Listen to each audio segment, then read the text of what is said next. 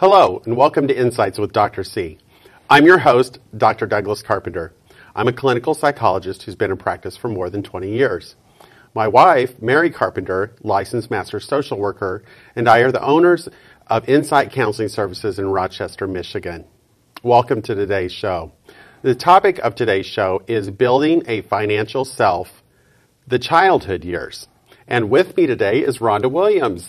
Hi, Rhonda. Rhonda's been a guest on our show a few times now, and Rhonda is a certified financial planner and a certified divorce financial analyst from Ameriprise Financial Advisors in Rochester, Michigan. And Rhonda is just a wealth of information in so many ways and in so many areas. And so she and I have talked about many topics that we could discuss on the show. And one of those is we thought it would be important to talk about money scripts, the way children learn about money, the attitudes we as parents maybe impart to our children about money. So, Rhonda, let's talk about that for a little bit. What are your thoughts about that? Well, I think that the way we think about money starts when we're really young. And, we're in our home and we absorb so many messages from our parents indirectly that influence the way that we shape our belief system as we get older. And one of those things that parents help to shape for us and how we see our world and how money plays into that is our relationship with money and how we interact around money, and whether or not, our family has harmonious interaction about money or whether there's always conflict. A lot of kids, if you ask them, what do you think your family needs? Well, they would say, we need more money. More money, right? Because they hear family talking about how they don't have money for this or for that. And can't go to Disneyland without more money. More money. So, I think what they're probably really trying to say is that they wish that there were less conflict about money and there was maybe more peace in their home. Not so much that they believe that their family needs a lot more money. They want peace in the home. Yeah. What are some ways that you think parents unknowingly pass on their attitudes about money to their children? I mean, that can be such an unconscious process. How do you think kids absorb that? How do parents pass that on? Well, I think it's pretty simple. If they see healthy attitudes about money, they will probably grow up to have, a healthy attitude themselves and make wise decisions. And maybe that's the bulk of people, but the opposite is true as well. A book that I read recently called Crazy About Money, Maggie Smith, describes how when she was growing up, and she's a behavioral finance specialist, and she describes that when she was little and she would find coins in the sofa, she would give them to her dad and say, "Dad, this is probably your money. I want to give you your money back." And he would say, "Well, you found it, so let's play a game." And he would toss the coin in the air, and if she could catch it, he would let her keep it. But if she didn't catch it and it rolled off, she'd scurry and bring it back to Dad, and she would lose that coin. And so she was learning things about money from her dad and playing that game, is that Dad has money, he may have lots of it, and that it's fun to talk about money with Dad. But the same is true, that as she grew older and she became more aware of the dynamic in the home, she would hear her father, saying to her mom, "Why did you spend so much money on that for the child?"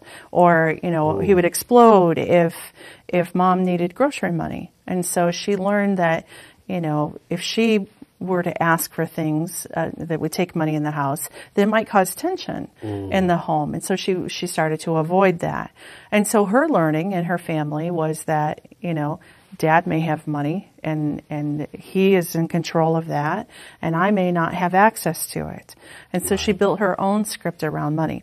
And so Maggie did this great study on how children learn various scripts as they're growing up about money and how that can influence them as they get older. It's interesting. What I heard as a psychologist in your story was that she overheard Dad possibly say, "Why did you spend that so much on this child?" On her. And so what does that do to the self-esteem and self-value of the child? Right. Oh, I'm costing my family money, or I'm a burden. Right. Well, my family. In Maggie's case, what she ended up saying is that she felt like money is scarce and I may never have enough of it. because people don't find pleasure in providing for me. My father doesn't enjoy. There's no joy in giving to his family, that it's a burden, and he would complain about it. And so she picked up on all these cues. Maybe not directly, but all of those are very kind of, except the story where, you know, she's playing a game with her father. Right. But everything else is an indirect message that she absorbed in her home that shaped how she saw money. And so, you know, Maggie came up with several different stories about money and children and how they, and how they absorb these ideas, and then it shapes how they view money down the road. It was interesting as you were talking, a memory flashback before me of earlier in my career when my wife and I were transitioning jobs. And we had 2 children. It was close to Christmas time, and we were very low on funds. And I thought, how am I going to communicate this to my children? So one thing I did, and you can tell me if I did the right thing here, I went and got a stack of Monopoly money. And I went with them in their bedroom and got toys to represent the different bills that we had. And so I said, I got a character. Here's mom, here's me, here's you, here's your brother. Here's something to represent the electric company. Here's something to represent the water company. And so I had this stack of Monopoly money. And so I said, okay, this bill requires $500. So I put that there. And so then at the end, I just had a couple of dollars left. And I said, and it's Christmas time. What are we going to do? And so we all decided that we're just going to get 1 or 2 gifts this year, and they're going to be within this value because that's what the dollars that we have. Well, you framed for them, right, the value of money. Right. And instead of being, oh, poor us, that we can't have presents, or, you know, it's too bad I can't give this to you, instead of framing it that way, you framed it more as a positive for the kids. It's about the experience and the love and being with you on that day. Right. And that gives them a money script. And I also tried to say in that scenario that, aren't you thankful that we have this money, that we can pay our bills so we can live in our house? And Christmas is kind of an added bonus. So I tried to show them the value. Right. Of what money does. Even though as a parent I was feeling terrible. You were feeling bad, right. about the condition that we were in and the strain of finances. And, you know, my wife and I did that together, so we tried to present a united front.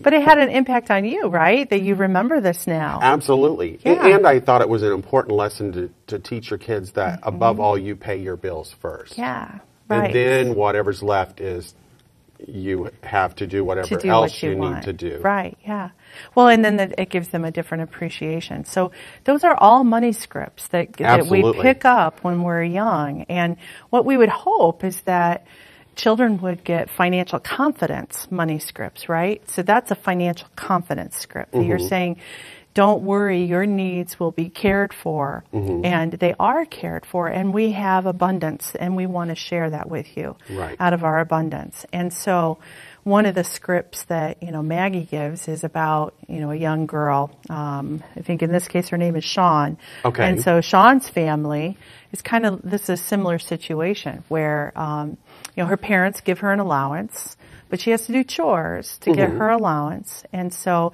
she's learning to be somewhat independent in what she's able to acquire with the money that she earns. But at the same time, she really senses that her parents are happy to give her good things when they're able to. And she doesn't feel that she has to ask for a lot, because her parents will sense her needs and be able to help her get what she needs to get, and that will always be covered by them. And so Sean grows up with a pretty healthy sense of what money does. The money provides for our needs, and then when we're able to share with others, we share out of our abundance. And that will script her future as she sees money. But of course, you know, Sean has friends. And so Sean has a friend, Julia, whose parents give her $20 a week, and Julia doesn't have to do anything to get it. So, and she makes fun of her friends who have to earn money to get their allowance, who do chores to earn their money. And Julia's parents, you know, grew up in poverty, but now they're successful. And they give their child nice things and nice clothes, but it's more because it makes them feel more successful to see their child getting nice things. And then Julia, when she's at school, gets a lot of attention from her peer group and from other adults because she has a lot of nice things. It's so important for parents to remember that your own upbringing plays such a part in how you're going to respond to your own children. Just like this story with Julia, where her parents didn't grow up with plenty. So now they have a tendency to overindulge their own children. Because they're not aware of their own money script. Right. For the things they didn't have. Right. And because they're not conscious of that, they're feeding a different script to their daughter Julia, who now sees that money is power, that she can get attention and her parents get attention because they have things. And so what will that mean for her as an adult when she sees money as power? And then what if she doesn't have money as an adult? And then she could end up feeling powerless and this unhealthy attitude. It's interesting that in my own home, I'll just use it as an example, a couple of different things here. My wife and I come from very different backgrounds, and we have very different scripts about money. Oh, my house too. So that creates for a very interesting dynamic sometimes with our children, because I will go somewhere with our children and I tend to give in more to their wants. And my wife is much more of the money script where you really need to earn things. And so we came in with very different scripts, and we've had to learn to juggle our own financial identities in the scripts that we're trying to pass on to our children. Right, and within that, so it's important that, and we're kind of getting into that as parents, it's important that we know what our money script is. So that we can together avoid conflict and help our children build these healthy mindsets about money. Then maybe they'll see the balance of the two of you and realize that on the one hand, you need to earn money to be able to enjoy it, to have the things that you want, but then there is grace and love, and that out of our abundance, we will share that with you, and we'll be happy to share that with you. And so, both of those things could be healthy, but probably in the extreme, right? Oh, yeah. In the extreme, not so much. And not so much. It's interesting the way I think my wife and I have tried to work to balance and manage our coming into this relationship with very different money scripts. Is we have made it very clear to our children that we will supply your needs. Mom and Dad will take care of that. But when it comes to your wants, Mom and Dad will do that within reason. But really, we expect you to work toward the things that you want. Maybe ask, is there something I can do to earn money toward what it is that I want? When you get gift cards for Christmas or your birthdays, those are for purchasing things that you want, not things that you need. Again, Mom and Dad are going to take care of that. Also, one thing my wife and I try to do is when we see our kids doing something spontaneous without having to be told, and they're putting some extra effort into that, we might financially reward them for that and say, okay, I'm going to give you $5 for the wonderful thing that you did here, and you can put that toward your money pot for something that you want. Well, and that's an important point. In fact, George Vaillant was a psychiatrist at Harvard Medical Center, and going back way to the 1960s, he started a research where they gathered data on boys and what their activities were during their childhood. And they kept track of things like, did the boy have chores in the home? Did he get paid for them? What did he do in the community? Was he a Boy Scout? What did he do extracurricular in high school? And what were his grades in high school relative to his IQ? Meaning that they were really looking for what kind of effort. Was he industrious? Was this child industrious and taught to work during their childhood, during their boyhood? And then they came back to these young men when they were 25 and 35 and 47. So they tracked them into their longitudinal study. This is one of the longest studies on childhood behavior and impact in later life. And what they found through this study, there were 60 boys who participated. So A good amount. And they found that those boys who were industrious, they worked, and they were expected to work during their childhood and their young adulthood, were far less likely to end up in jail. The boys who were not industrious had a 6 times higher death rate than young men who were expected. The stuff was expected of them when they were younger. And so this study has been used to prove many times that how we develop this money script, and especially when it comes to being industrious, when boys or girls are younger, expecting them to do chores, expecting them to earn their own money, and that does build into their self-esteem and their happiness, where they feel that they have some control. Now, my own money script, I felt that too, that, having jobs younger and then in high school especially, a desire to be independent and have a job where I could choose to spend that money how I wanted to, and I didn't have to ask for money, because there was that conflict in my home too. Okay. And in asking for something, I was bothering people, or I was a burden to ask for things. But if I could pay for my own prom dress, or if I could take care of these things, it built a lot of self-esteem and desire to succeed, because I felt confident that I could do it. So these money scripts are important because as we get older, how we view money as either healthy, or we see it as power. Or another example, if we're anxious about money.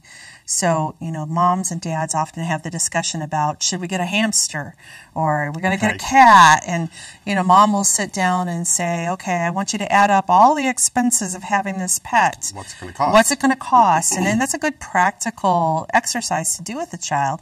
But then, a lot of times the mom may come back and say $40, and that's just up front.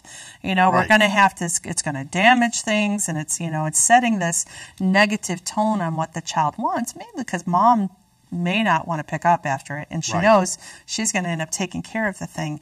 But if we're not clear with our children and direct with our children, that sets up a money script of anxiety with the child, of saying, what I was asking for is too much. Mom was saying, and then what if your siblings want a hamster? Now it's not $40. Now it's $120 for 3 hamsters that are probably going to kill each other, right? And I'll have to be the one to deal with it. And so, we have to be really careful in how we talk with children about money, and that we give them a healthy perspective that, money is something that is a tool to be used to provide for ourselves and to acquire nice things when we work for it. But at the same time, we don't have to take on fear about money and anxiety about money. I think some parents can really give some negative scripts about money to their children. Yeah. What if a parent has done that? Let's say they've given some negative scripts to these kids. What could they do to maybe go about reversing that script for their kid and teaching them a different script about money? Well, kids are adaptable, right? And they're moldable. Yes. And so even if a child has taken on perhaps a negative attitude or a negative belief about money, and you can identify, start with yourself and say, what are my money scripts, and what do I communicate to my children about money and about work? That, work can be a pleasurable thing. It's if you're always complaining about your work, then the child is going to get the idea that work is a burden, when work can be a good thing in your life. And identifying what you're saying in the home that could contribute to a negative money script, and then communicate with your child. Start to talk with them when they see things. I had an example one time of a girl who went to a birthday party. This is a friend of mine, her daughter, and she had bought a $10 gift card for the girl to take to the birthday party. But a boy reached over and saw $10 gift card and said, your mom is cheap. Your mom is cheap, right? No. And so, now the boy has made a big deal, and the daughter didn't know that, this could be a comparison and a judgmental kind of thing. Right. And so sometimes those thoughts and feelings don't get communicated with children, and then those beliefs go underground and become unconscious and can build into a bigger habit. So I think communicating with your children about what they hear about money, and letting them know that you can tell me that somebody didn't like the gift. Right. And maybe I need to be aware of that. Maybe maybe $10 wasn't enough, wasn't right. good, and confess to the child that you might have made a mistake, or maybe not, or maybe that's standard. That's what our family will be doing, and let them feel confident about that. I know, looking at myself and my own potential negative script that I may have passed on to my kids, is my father tended to be pretty frugal. Yeah. Even though we had plenty, he was frugal. Yeah. We might be related. So sometimes when my wife and I are trying to decide, should we spend the money on this item, this thing that we're looking at buying, I will often say, well, you might as well. You can't take it with you. Yeah. You know, in some ways that's a negative script to my kids, because I don't want to give them the impression that, well, just because you want something, you should buy it because you can't take your money with you. You know, which is my attitude. It depends on how that's framed. Right. Because that could be a positive. Because on the flip side, I, as a financial advisor, see people who think that they're going to drag a U-Haul to heaven. And so they're storing everything up in the U-Haul, but they're not spreading their abundance. That reminds me of a hilarious joke that I heard recently, that a man, his last request was to be buried with his money. Oh. And so his wife said that she would grant his wish. Yeah. And so at the funeral, she announced that she granted his wish, and everybody gasped because he had all this money. And she said, "It's fine. I wrote him a check." I wrote a check. Yeah, she's pretty smart. Right. She should be my client. So anyway, even though we're having fun, it's a serious topic that you've got to think about the information that you're imparting to your children. Directly or indirectly. Right, directly or indirectly.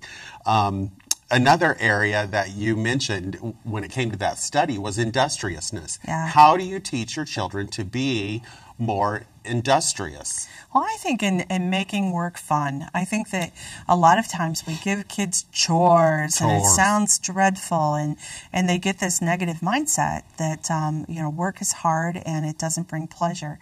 But giving them a positive attitude that when they're out there shoveling, you go shovel with them, and you make it fun, and you laugh, and you help them understand that work is not all a drag.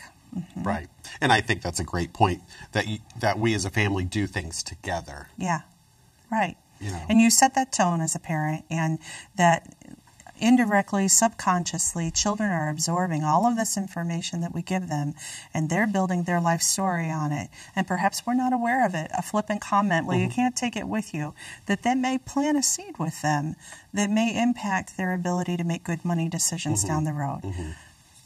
Yeah, I think it's important to teach them industriousness. Like, it is. For example, whenever our subdivision has their subdivision garage sale, my kids have always said, I want to have a lemonade stand. Right. I want to, and I've encouraged that. Teach them how to be an entrepreneur. Taken them to Sam's and say, okay, what drinks do you want to pick out to sell? Yeah. And even though I may realize they may only sell 5 or 6 things and we had to buy a pack of 12, it's still the process of them learning of how to be industrious, and how to sell something, how to collect the money for it. Well, it's the whole process of setting a goal, and then building a path to that goal. Right, and then what are you going to do with the money that you earned? How are you going to choose to manage that? Yeah. So how can adults who have a negative money script at this point in adulthood work on changing their negative script? Well, that's a lot more complex, because some of these things have become entrenched in how they see the world and how they see their money. And by now, some of these money scripts, when we talk about divorce planning, this is part of the issue that brings people to destroying relationships and inability to help their children in a way that builds for them a healthy future and how they see the world, money, and work. So it's a lot more difficult, and I think that with adults, it involves more with a therapist who can help them identify how they see money and how it could be destructive, and help them make some of those changes. Yeah, I think you're absolutely right. I think it's so important for people to come in to therapy and be willing to examine their past. So many people come into therapy with a certain problem and they say, don't be the typical psychologist with me. I don't want to dig around in my past. I want to solve this issue. Yeah. Well, okay, that's great. I'm glad you want to solve this issue, but you have to understand that your thinking about this issue is more than likely based on an experience that you've been through in your past. There is something that has provided the foundation for that thought. It's organic. It's organic. And you have to then go back and look at that. Where did this thought come from? How did it develop? How have I carried through my life with this thought to arrive at the problem that I'm at? And especially with money, if you feel like you're not making progress in your financial life or your work life, it could be some of this money script that you have going on that needs to be uncovered.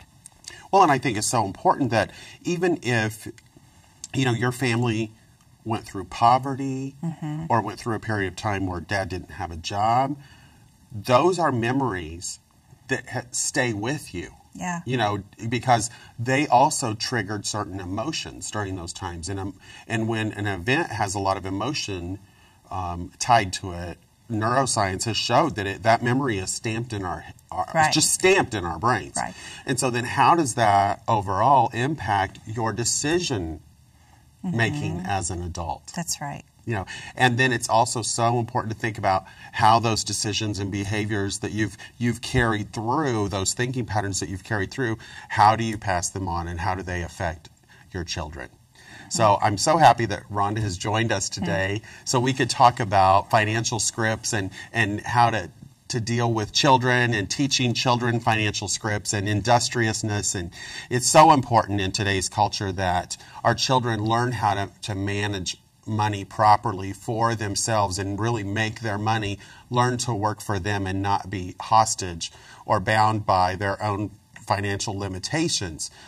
Because it's a difficult economy and a difficult environment that we live in. Rhonda and I are actually going to do another show on boomerang kids, which are individuals who have left college now and can't find a job, and the financial impact of that. So it's so important that we teach children along the way the values of money.